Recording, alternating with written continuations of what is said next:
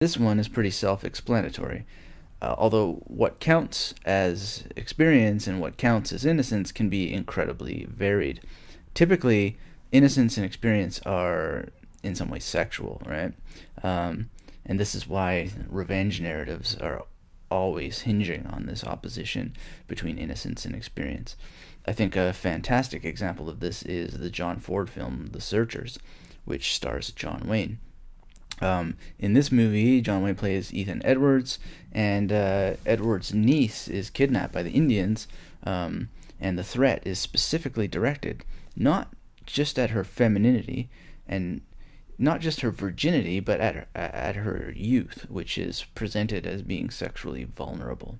And so what makes this example, The Searchers, so unique is that what threatens this woman, this young girl, is threatening her community as well, its belief system, right?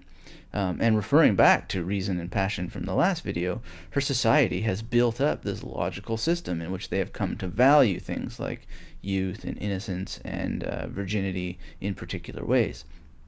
And in that value system, they have devalued the Native Americans and denigrated them, often in very irrational ways. But that irrational system comes from, innocence versus experience. Many people have not experienced what it's like to be around the native people and so on, but they've been trained, they've been given the experience of their societal training, and so their innocence is corrupted in a certain sense.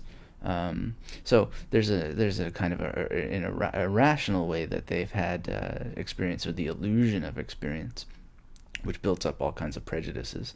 And yeah, that's one of the main functions in the one of the main features of The Searchers is that Ethan Edwards has actually been exposed to the Native American traditions and their culture.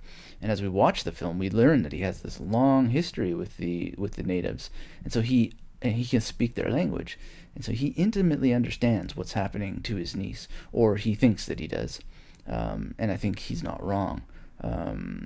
So those of you who are familiar with this film know that his knowledge of how his niece's innocence has been polluted by the opposing culture in the film, it drives him not just to find her and rescue her, but, well, he doesn't intend to rescue her at all for most of the movie. He intends to kill her.